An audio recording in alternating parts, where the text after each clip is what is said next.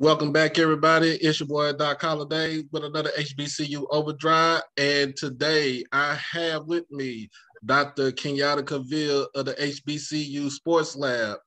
Let everybody know, just give a background of yourself. Oh, certainly. My full-time responsibilities, if you would, are as a professor. I'm a full professor, the interim associate dean of academic affairs at Texas Southern University. I developed the undergraduate and graduate sport management program, the graduate program in sports studies and sports leadership. So I do that among other things. And then I guess in my spare time, if you want to call it that, I'm responsible for the co-host of Dr. Cavil's Inside the HBCU Sports Lab, like you said, and I'm passionate about HBCU sports from all perspectives, particularly in terms of the research, historical, and what it means in terms of understanding the business side of sports. Right. And then today I actually hosted my first Twitter space, and for it to be like almost 3 hours long, it was actually a good thing that I did that, because if I've never done it before. It was my first time. I was trying to see who gonna show up in there, and I was quite astonished that I had over 100 people in that space. And it was good banter. It was a good conversation that we had. It was a conversation that we need to have, and that we need to continue to have within the HBCU world. It's not just with sports, but also with the culture. And I let people know, like when I tell them about my channel, is that I deal with the sports and the culture, because I just don't want to be just about sports and not give, and give culture on the backside. So I deal with both, and so far I think I'm doing a good job. This is my 18th episode that I'm doing since I started my YouTube channel. I rebranded it. Okay. Yeah, I rebranded it in May. Told my wife that I was going to do it.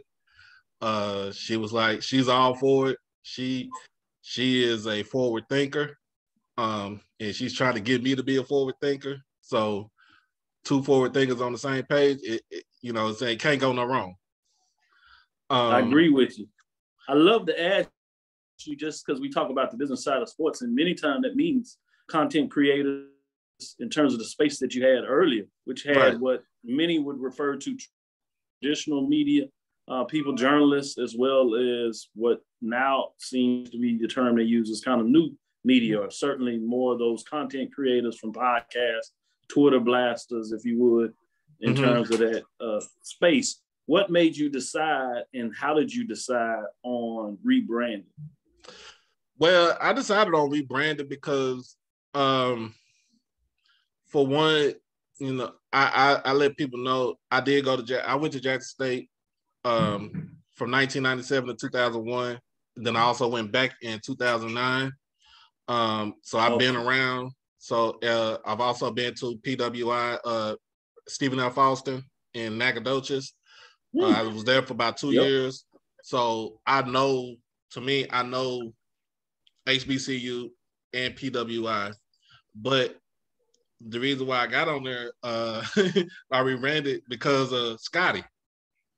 So, being just going on his show, when he do his live shows and stuff like that, I'm interactive. I'm one of his moderators for his show.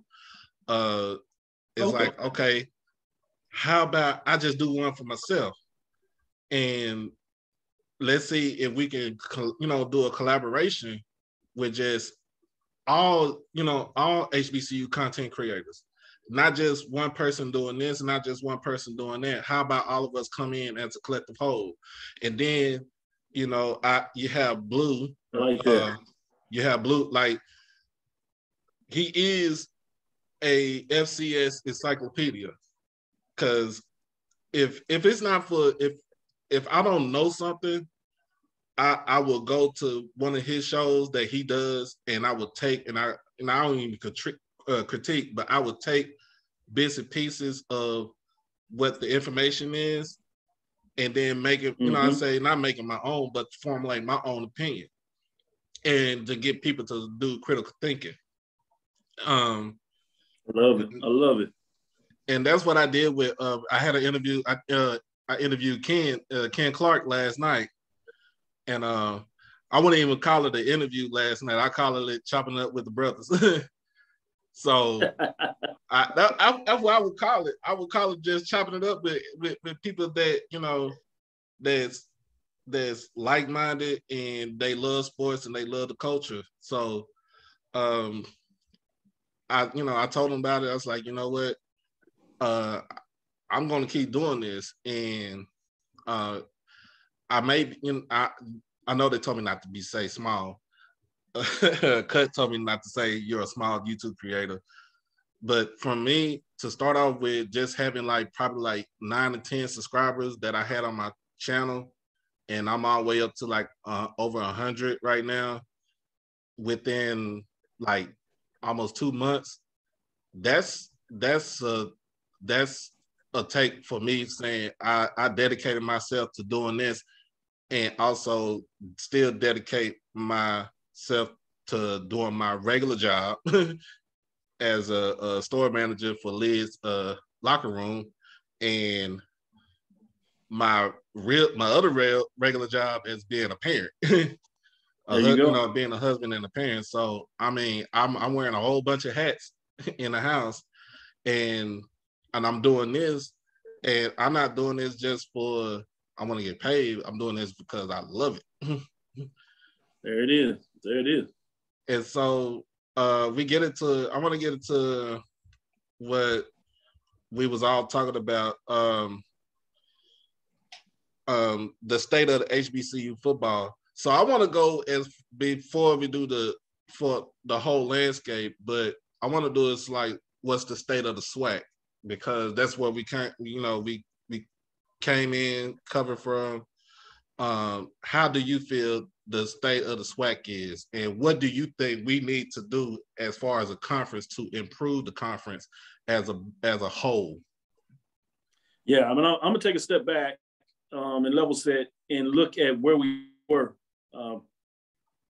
BC, I should say, before Charles, with the previous commissioner, and I had covered the SWAC during that time, and so I have the benefit. Let me make sure I share this with folks. I have the benefit of really working, consulting sometimes, or just playing partnerships and journalists from that perspective of working with a lot of the athletic directors, VPs of athletics.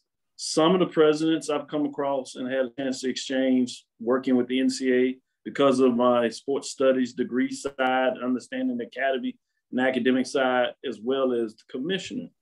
So I was able to get my hands on a lot of information that talked about the last 2 or 3 years of the SWAC, where there were some major concerns in terms of the finances. Was this with Dewar Sharp as the commissioner? Yeah, this would have been with Dewar Sharp. I remember him. Right. I mean, he was commissioner. Yeah, he was commissioner back in the late 90s. Yeah, he had about a 10-year run. And he stepped up because before him, he was the associate commissioner with the previous commissioner. So he's been with the league, as you're talking about, for a long period of time. And while there were some things that I think he did that were pretty good, it really went downward fast for him. And again, it was about some of the financial concern. Okay. People may not realize in a lot of conferences, and SWAC MEAC at the FCS level are one of the few FCS conferences where they actually pay out dividends, if you look at it from a business perspective, at the end of the year, meaning they pay shares. They pay the schools financial money at the end of the year. So conferences will pay fees at the beginning to become members, and there's usually annual fees. And then at the end of the year, they do a budget, and if there's money or shares to be provided to the membership, they will pay that out to the members. Right. And for a long period of time, the SWAC was used to getting money. That was nominal money. It wasn't like you were going to be able to redesign and create a whole new baseball field or things like that. But anytime you get revenue back, it's significant. And oftentimes the revenue back would include the money that you would pay in. So oftentimes the schools would say, hold my fees, and then with our distribution fees, just take it out of that. So people at some point were not even having to pay in their membership fees, which is at least a benefit with the conference. So it started getting a problem where there wasn't a distribution, that there was no money to distribute to the conference members. And if you're of the FBS level, oftentimes those conferences, because of the television contracts, distribute money, and it varies. Some of them $400,000 or $500,000 to what you're hearing now with the SEC and the Big Ten, where they are about to distribute upwards to $100 million. So there's a large variance of what that looks like, right?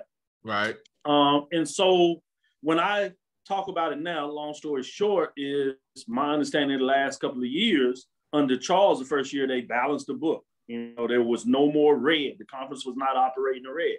That's significant. And then over the last couple of years, there's been a distribution to the SWAC members.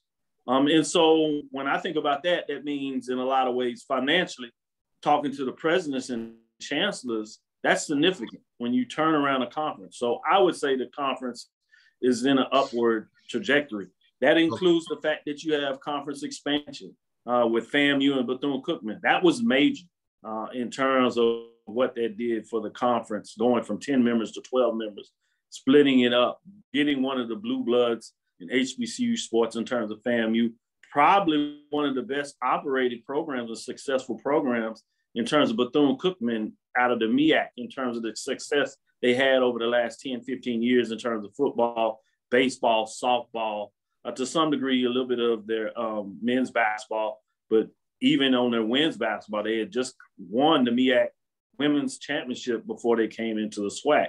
So you talk about that. And then you talk about the trajectory of some of the young athletic directors that were coming in the SWAC, bringing in new blood, new ideas, everywhere from Texas Southern with Dr. Kevin Granger coming in and the work that he's done to elevate that program, a basketball program that has done very well in the conference, won the last two NCAA tournaments in terms of the opening rounds, which means extra financial benefits for the conference in terms of doing it. You had previously Ashley Robinson that went from Prairie View to Jackson State in terms of what he did with Prairie View, revitalizing in a lot of ways in terms of the new facilities out there, what we see him doing at Jackson State, obviously.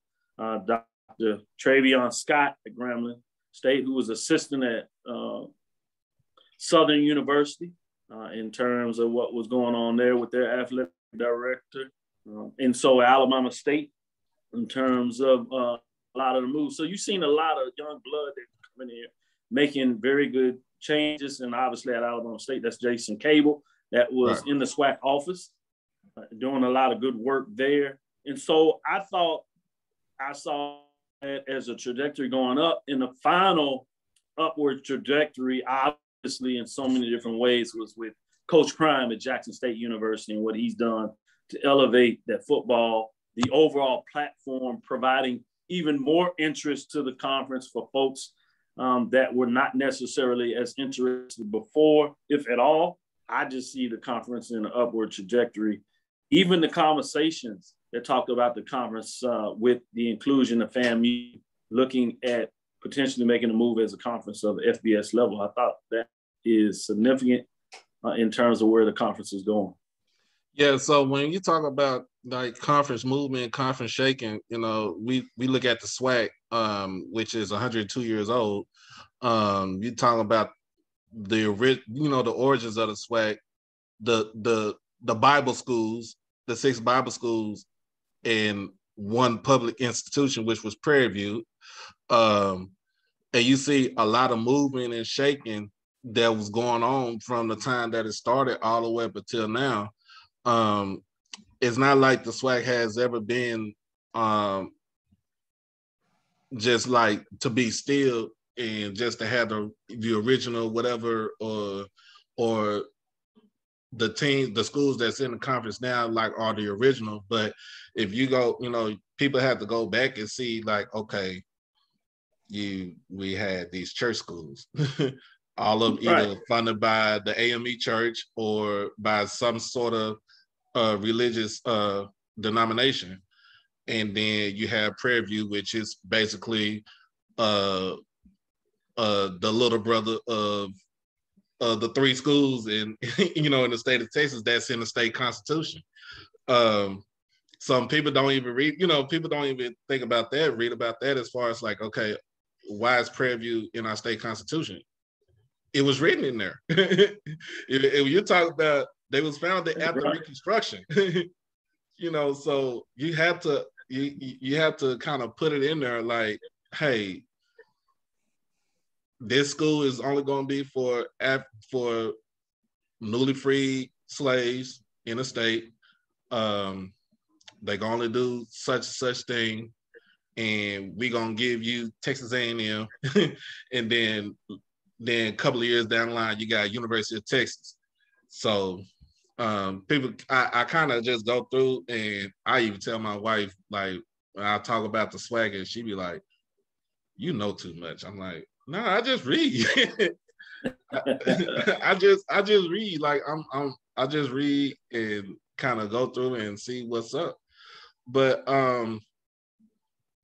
so now we're gonna get into the state of HBCU football. So I'm talking about. Before you do that, I think the history that you talk about is extremely important. So I did want to share that. So you talked about those founding members of the SWAC, and it was all a state, one state. It was the Texas. whole entire SWAC, Texas, which you talked a little bit about the history, which is extremely important. So when you're talking about the founding of the SWAC, it's coming out of the era of the Civil War, right? Right. At the end of that, you're having segregation, Jim Crow laws, essentially apartheid of the United States, where you have enslaved Africans that literally fought for their freedom, have gained it. But you have this football among the sports of baseball that is really taking off in the country in a lot of ways, right? Right. And it's played by collegiate institutions, namely out of the East, but it's moving through the South, coming Southwest, and eventually goes Midwest all the way to the West. Right. And so you have these historically Black colleges, these institutions that are moving in an upward trajectory, that are wanting to educate these newly no longer enslaved Africans that are using that terminology at the time. Now we use Black after coming through the Negro coin terminology, right? Or African Americans and Blacks as we look at it. And so you have these institutions, Samuel Houston, out of the Austin area, as we know now, Houston-Tillotson University. You have Paul Quinn College, one of the first institutions that leads. You have Texas College, Wiley College, right? Which at the first decade of the SWAC dominated not only the SWAC, but dominated HBCUs. In the early years, the HBCU national champions were all these private institutions, right? Bishop College. Which Wiley College was one of the mainframes of that. Howard University, Tuskegee, as we still know, as a well-branded institution, right? And so it's fascinating when you talk about the collection of these institutions, with the one public institution being Prairie View College, later renamed University in the 1970s, when a lot of universities throughout the SWAC moved from college designation to university designation outside of Texas Southern University in 1927, eventually becoming a state institution in 1947. That always had the designation of Texas Southern University. It was a Texas State for the Negroes for a while before it was rebranded in terms of Texas Southern University. So you talk about these institutions as the private institutions move out. And a lot of that was done because of World War II, when the GI Bill came in and you had a lot of African Americans going to school that now had financial means to do it. And the private institutions could not grow in the same rate and therefore could not keep up in terms of the athletic prowess that they once had on the football field. And they decide to move out of the SWAC and find their own way and the other way. And ultimately, many of them dropped the sport of football. But to your point, the conference always had a lot of churning, is the academic term we use for it. When you talk about historically Black colleges and what I refer to as historically white colleges, to provide the equality between the two institutions instead of using what a lot of people use in terms of fraternity white, which is just a framing that I tend to use. Whatever people want to use is fine. But I say all that. One last thing I want to say, though, up until that last expansion, right, conference churning in 1999 and 1998, when Alabama A&M and University of Arkansas Pine Bluff, that was once in the SWAC, that left at that time was Arkansas A&M, and N, right? Right. When they were previously runs back, SWAC was the longest seating conference that had stability, with no conference churning until this late one after 100 years, when we closed out with FAMU and Bethune-Cookman coming into the university. So great point you make when you talk about the dichotomy of the SWAC going from just a state-run conference, essentially, that now covers literally Texas to Florida, with all the states in between, including Arkansas, in terms of running the gulf of the deep South and Southwest, Southeast part of the United States. So, like I said, we're gonna get like the state of HBCU football. So I'm talking about SWAC, MEAC, CIAA, SAIC, Tennessee State, certainly, and A&T. What's another school I'm missing? That's Hampton. Hampton. Yep. Yeah. And all the other schools that's that's kind of coming along. How do you see, as far as a whole, as HBCU football as a whole, how do you see that coming about, like going on right now and in the near future? I think it's on the upward trajectory as well. I mean, obviously the one question you would have a little bit about the MEAC, but I think there's some things that you can point in that shows that they're also pretty strong as well. But let me start with the SIAC. SIAC has had a major expansion and churning, which tells you the health of the league. They brought in Allen University, Edward Waters University, that transitioned from NAIA to the NCAA Division II, which is where the SIAC operates their program, right? When football, they give 36 scholarships instead of the 63 allowed at the FCS level, versus the 85 at the FBS level, which many people understand. A little differential in terms of basketball scholarship limits, men and women. But with that being said, you have Allen University. And the big thing is both of them just last week were sanctioned in terms of qualifying to continue to move forward with their transition as they move in the SIAC, completing their second year of transition, and were graded appropriately. And so now they can compete for at least a regular season championship. So you see a SIAC that has had growth, including Central State coming into the league. So I think in a lot of ways, you see positive growth there. You see the ESPN contract that they have that are putting their games on television. You see the Red Tail Classic, which opens up the season.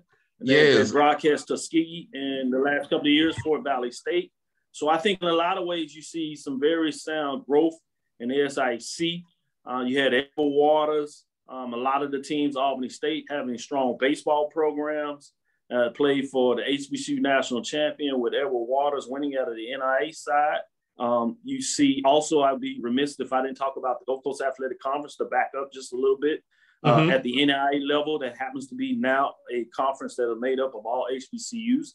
They just had major expansion when they had expansion of Wiley College, moving from the Red River Athletic Conference into the Gulf South Athletic Conference. They brought in Knoxville College, another institution as well, as they continue to grow. SUNO has come back where they had to drop athletics. They're now bringing back athletics, right? So, and the last thing I will say about those conferences that are also another measure of strength is you got programs like Dillard that are bringing back baseball. In terms of the conference. Wiley College had baseball, so now they're going to be offered baseball. And in a lot of ways, you've heard a lot of HBCU programs at the Division I level that have dropped baseball, and even to some degree in the CIAA that dropped baseball, which brings me to the CIAA, which also is becoming strong in terms of what they've done with their move with their basketball, which many people are very aware of, the CIAA basketball tournament that recently moved from Charlotte to Baltimore, and everything that is associated with that has said that it's very strong. Now they dropped baseball, which is a little bit of a concern, but Virginia State still plays baseball at the Division II level. So the commissioner, Jackie McWilliams, has been strong in terms of financially getting support, where they're driving scholarships from the basketball tournament, which they've been able to turn into revenue for the member institutions. So that's been very strong. And the last one, I'll take you to the MEAC, in terms of them being able to hold steady. Many people had put dirt on the MEAC. Most they try to talk bury about them. it being buried, right? That Howard was gone, A&T obviously had left with FAMU and Bethune-Cookman. There were questions about whether Delaware State was going to leave, but she was able to hold on to those institutions. And one thing I'm not sure that people recognize when you talk about the financial benefits, which a lot of decisions go through, they were getting the same NCAA money, right? Mm-hmm. That would be split between 11 institutions. Now they're splitting that basketball money between 8 institutions. Right. So the slice of cut that they get is larger now, which you ask athletic director or a president, chancellor, they would appreciate it.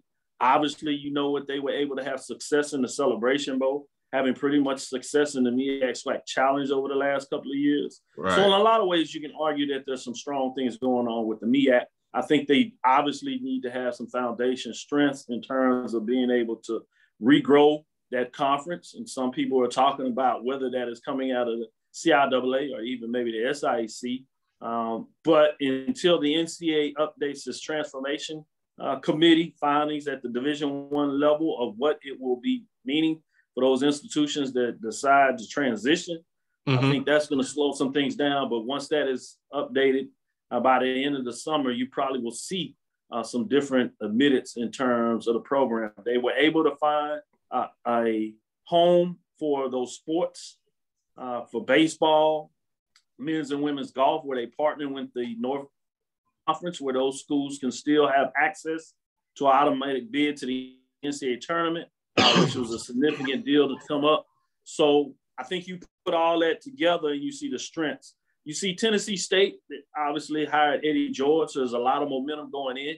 We'll see about this season. What does that mean? Obviously, they had a big game in Memphis with the Southern Heritage Classic. There's some updates and changing in terms of Jackson State moving forward about no longer participating in games. So it's going to be interesting to see what that looks like. Right.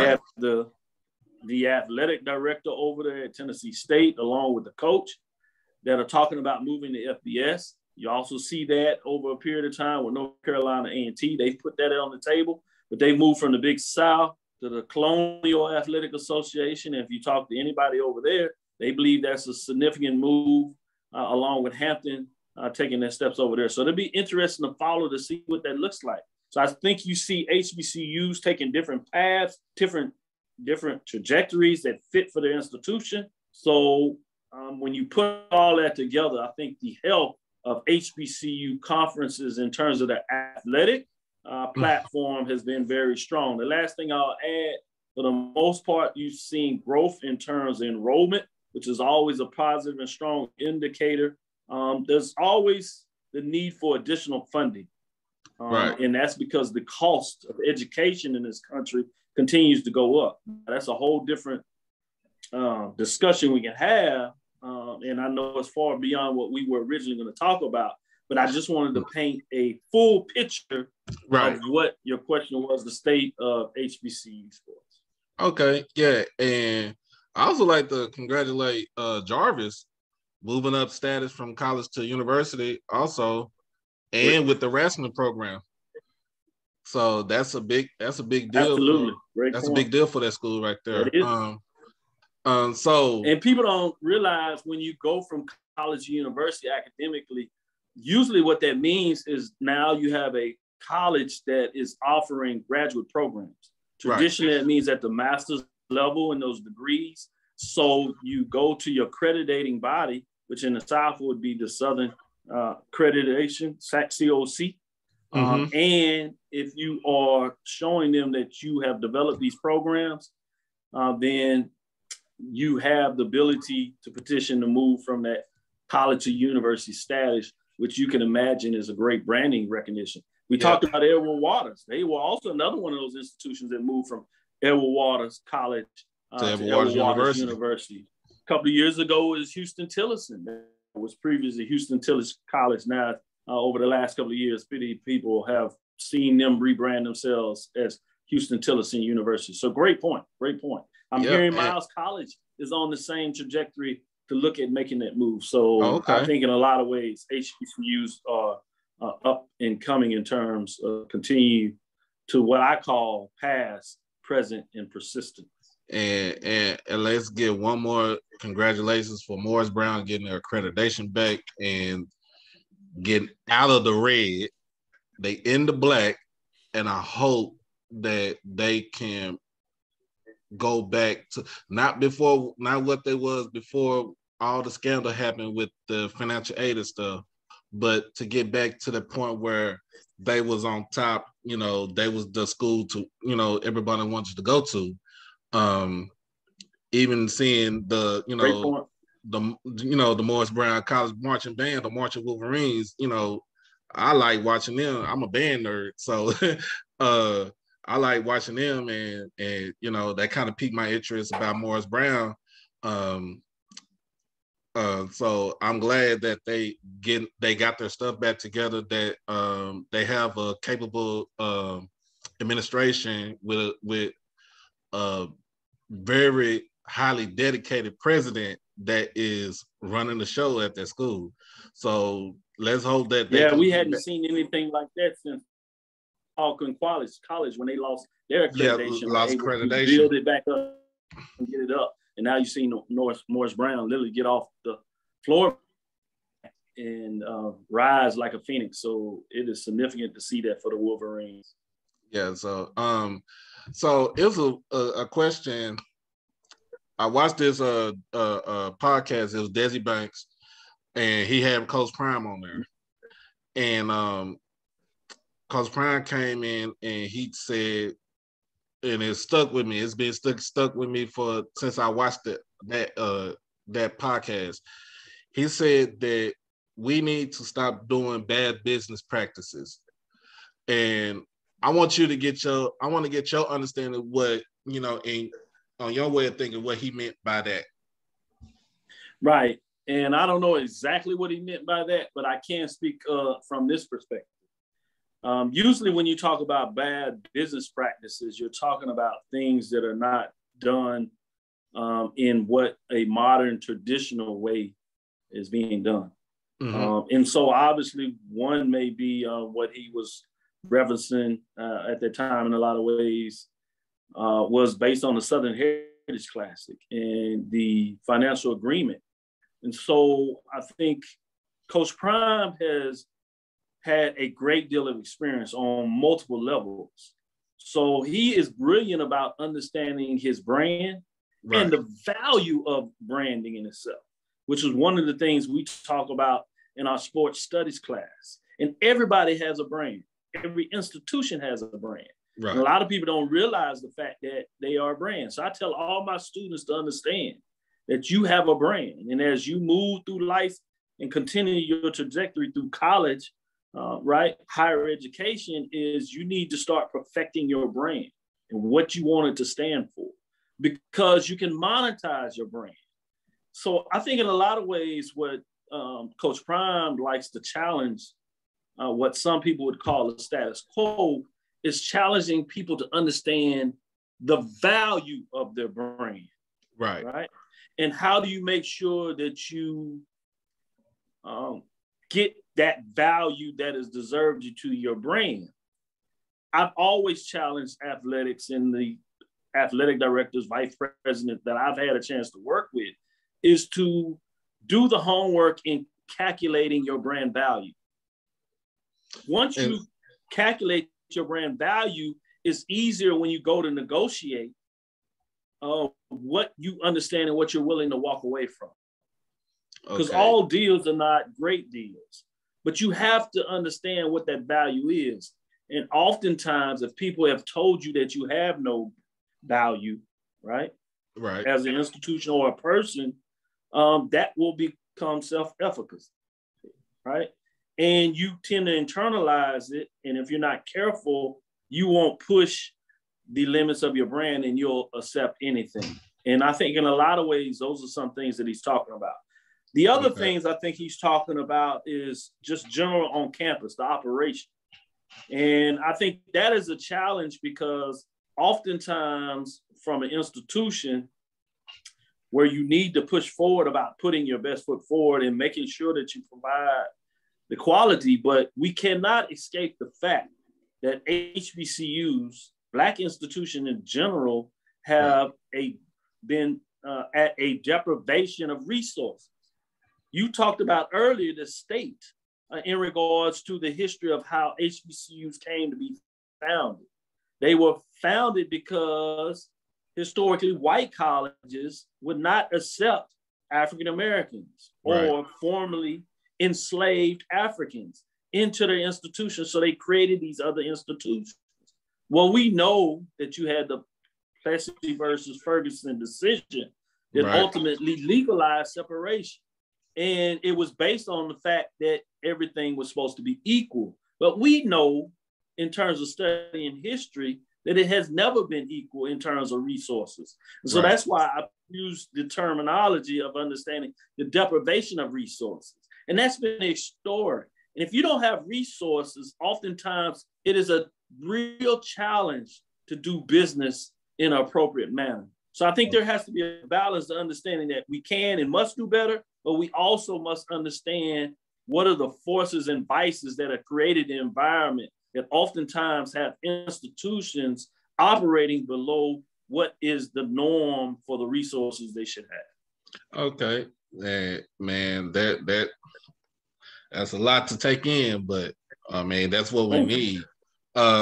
So now coming on to the YouTube scene, and you have creators like Allscript, where he's challenging, like you said, he's challenging the status quo, like with the contracts that we have with the Southern Heritage classes, the contracts that you have with the Bayou classes, maybe the contracts that we have with ESPN. How do we try to get ourselves out of these bad deals and to make sure we know what what our value is? Well, I think the first thing is we have to make sure there actually are bad deals. And so we have to be careful to assume that all the deals that we're in are bad. Because sometimes at the time the deal was constructed or made, it may actually be a good deal, right? Then over a period of time, the value has changed. The cost of doing business now is not the cost of doing business 10 years ago. Right. And a contract is a contract. So you need to be very careful about understanding what happens if you break a contract. Now, depending on the clause in the contract, it may be very valuable to break the contract. The money you can get on another contract may pay for the cost that you broke the contract. So that's one way to do with it. But let's take an example outside of this that many people should be familiar with. Many people are suggesting that the ACC contract that they signed with ESPN is a bad contract. Right. Now they're talking about it's a bad contract now. When they signed the deal, it was actually a pretty damn good contract. Right. Right. Because they had their own network. Because of how long, exactly, had their own network, which they were becoming one of the few conferences that had their own network, one of the 2 or 3 Power Fives that had their own network, which in a lot of ways was the thing that was going on at the time. It was the newest thing, right? It was state of the art. It was in an upward trajectory. It was the nuance in terms of how you do business. Now, the length of the contract has made it antiquated now because other contracts have come to an end, namely the SEC and we know where they're going with their new contract, right? The Big Ten, in terms of what is being said they're going to do, which essentially is $1 billion contract, much like the SEC, that's going to pay each member around $100 million, right? While the ACC is just getting $15 million. So those are the unique things that need to be considered. You know, are you saying the contract is bad when it was signed? Are you saying the contract is bad now? And particularly, I think it's important to point out what is actually bad about the contract. Is it the years? Is it the way it's paid out? Is it the overall financial numbers? What specifically about the contract is bad? Is it bad in terms of who is getting the money? Because there's many people that have a philosophy in terms of HBCUs, which is something that we really need to dissect because it is important in terms of the conversation. And I think many people on both sides would make an argument in which direction we should go. The way universities are financed in terms of athletics is 70 to 90% of the budget for athletics comes out of the general fund from the institution, meaning the institution upfronts that money essentially at the beginning of the year. And then based on game guarantees, NCAA money, ticket sales, advertising, dollars, sponsorship, that money is paid back to the university. Right. Many people don't realize that other than the Power Fives and just the top few of those, now with these new contracts, many of them all should start generating revenue in the positive. But previous to this, just about all universities' athletic budgets ran in a deficit. At best, they would run even. So the model that we use for college athletics says that these teams run and operate in a deficit.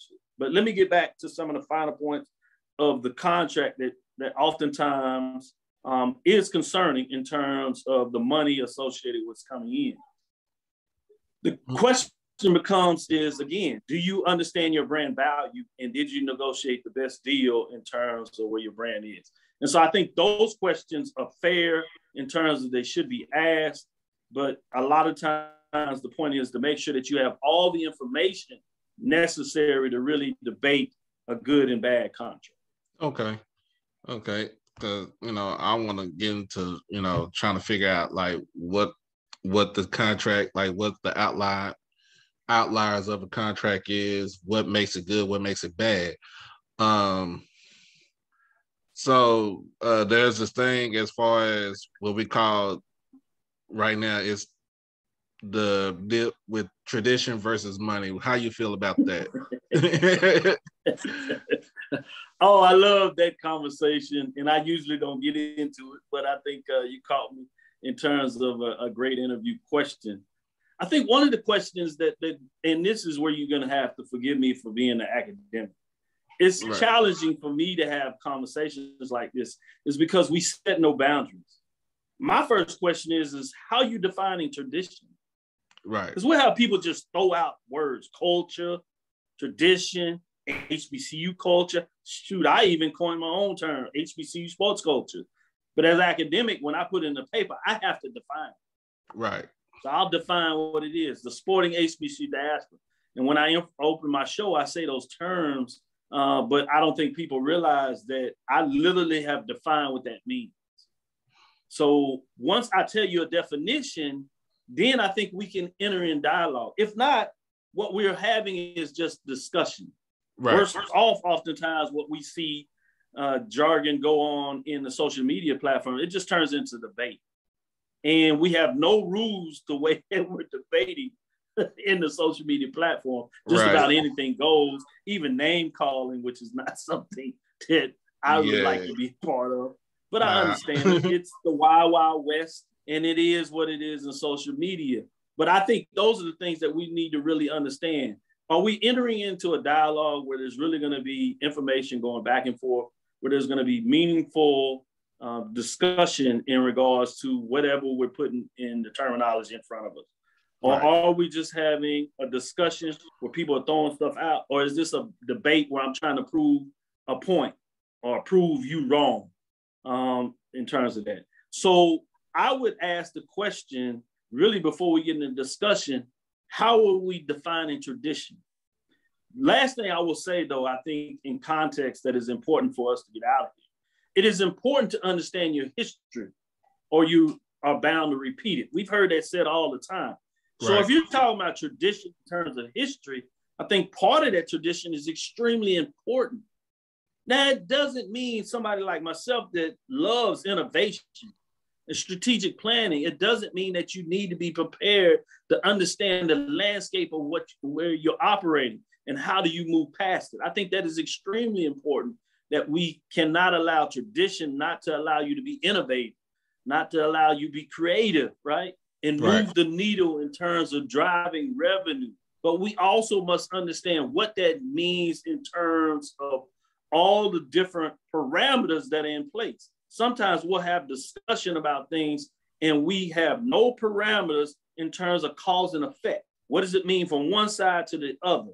So I'll boil it all down in terms of me saying that, generally speaking, I believe tradition is extremely important, but it should not be at the expense of you not allowing your institution or as an individual to be innovative.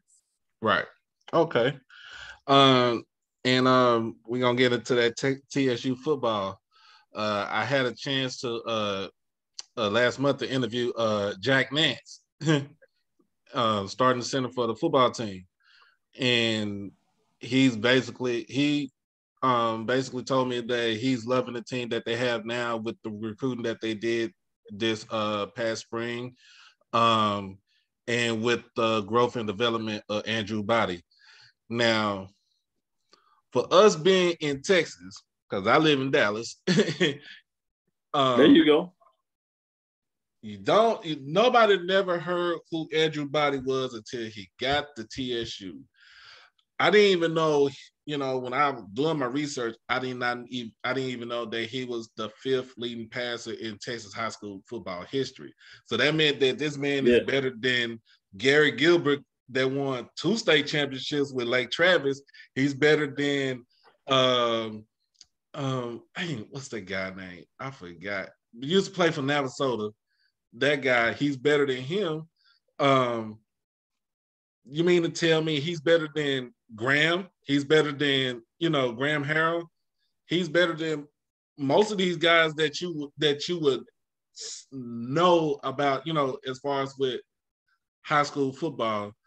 And he did it so quietly in Corpus Christi of all places. He did it so quietly, and then when he gets to TSU, he gets in the game because Coach McKinney sits down Jaylen Brown because he was the projected starter, and it's the world of Andrew Body now. And how do you feel about the football team that you see now compared to what it was like a couple of years ago?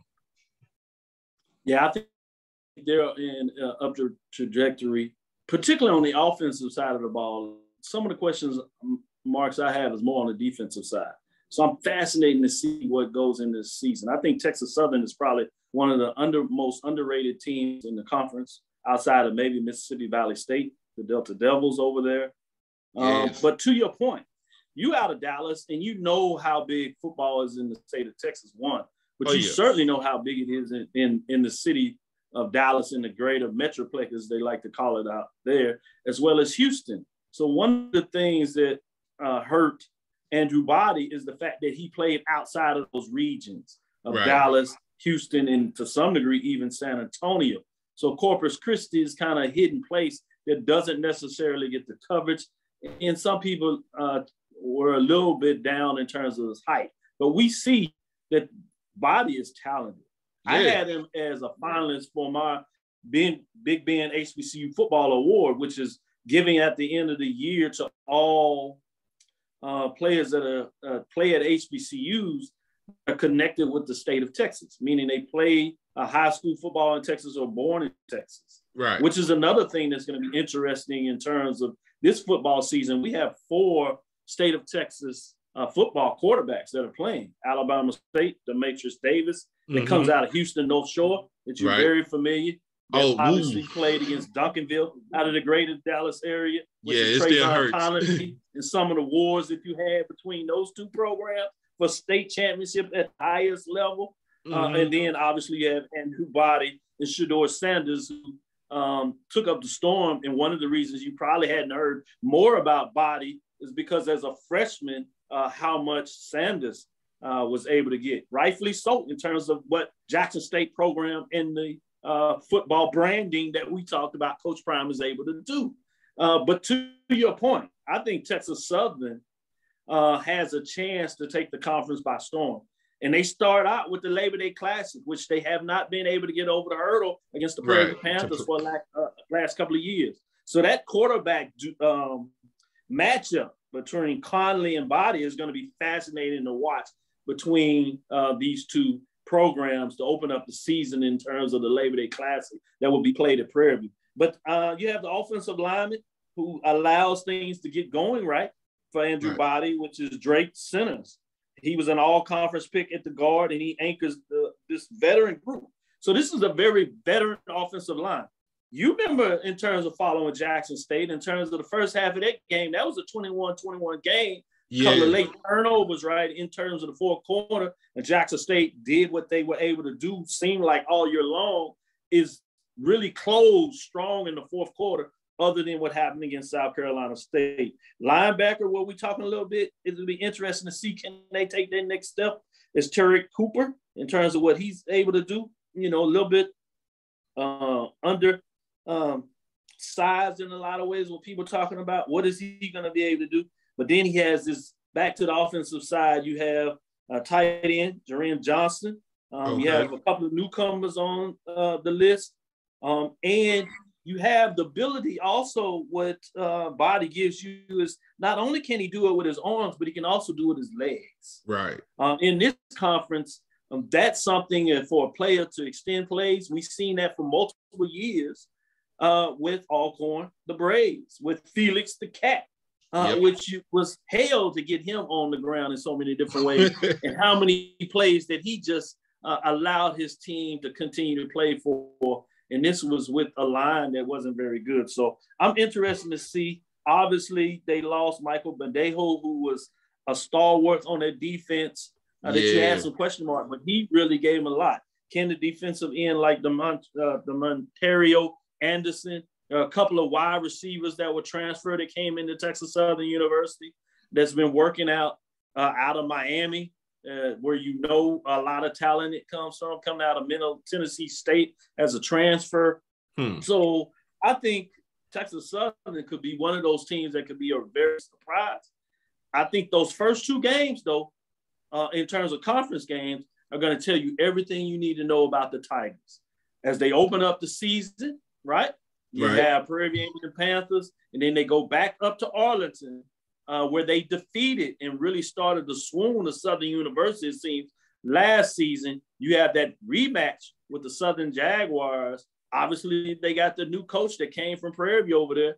The Golden Child has come home, but I think those two games will tell you a lot about these Tigers. If they're able to take care of business here, watch out for the rest of the season for the Tigers. They could surprise everybody. So it's going to be fascinating to see what takes on there. So that matchup between Prairie View, new coach over there, Bubba McDowell, obviously the Houston Oilers that came from the youth, that a lot of people in Prairie View are excited about. People hadn't talked much about running backs in the SWAC because the arms are so loaded. Even with Skylar Perry over there at Pine Bluff, you know, we know a lot about the quarterbacks, it seems like. But you have a running back, Jaden Stewart. He is solid. Keep your eyes on what he's able to do. The freshman down there, he was solid last year. He's come back stronger and more talented. You have a line, you have to replace the center a little bit, but that line is pretty solid at Prairie View. They're going to like the one that run the ball, which is a little different in this conference, so it's going to be fascinating to see what's going on there. They have some missing pieces that they lost on the defensive side. They lost Jason Dumas.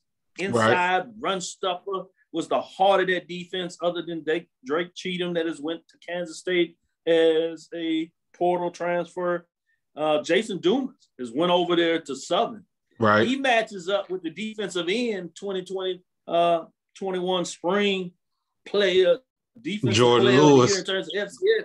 Jordan Lewis. Think about that defensive line. And they have some other guys mixed in there. They got the transfer from Bowie State on at the cornerback position.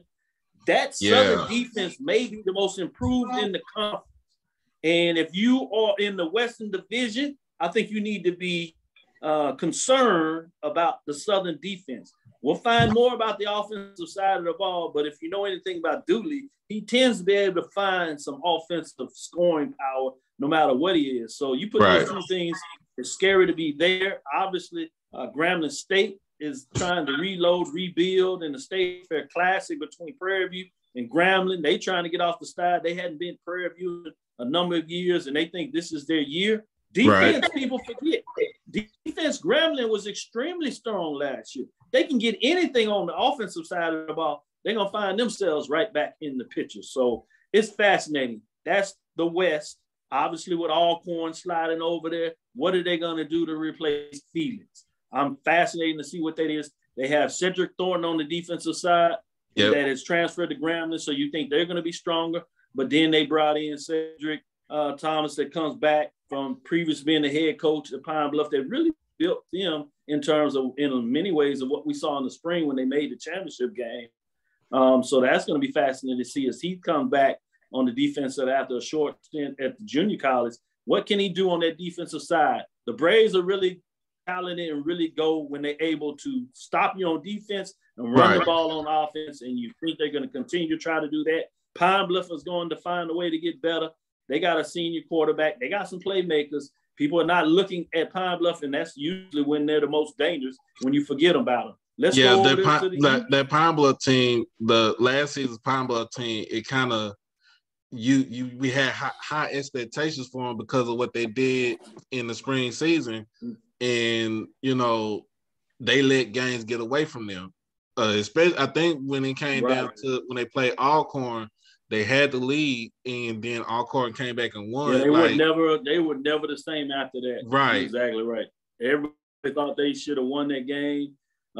You had the heart of a champion in the Braves, and they just didn't stop in that second half. The wheels started going downhill, as they said, and they ran them out of there. And Pine Bluff just could not recover.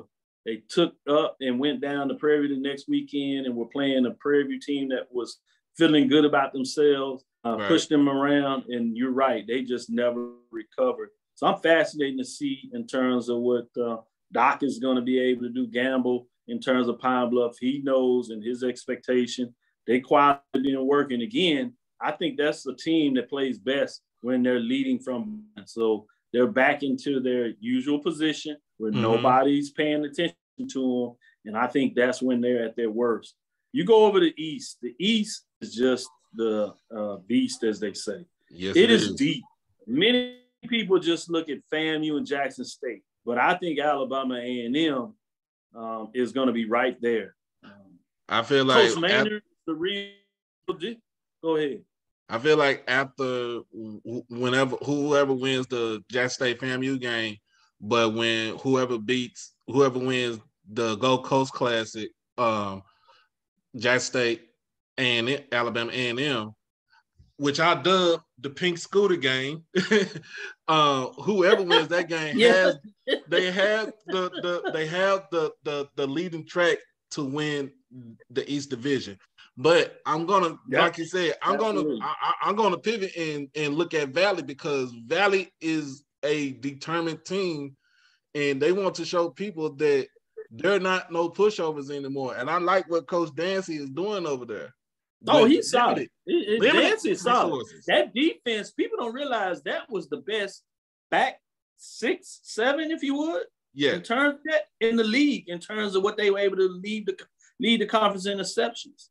Everybody thought they could just throw the ball around on them. Their only thing is to see if they can score a little bit. If they can score a little bit, and they got one of the best JUCO quarterbacks that transferred in there.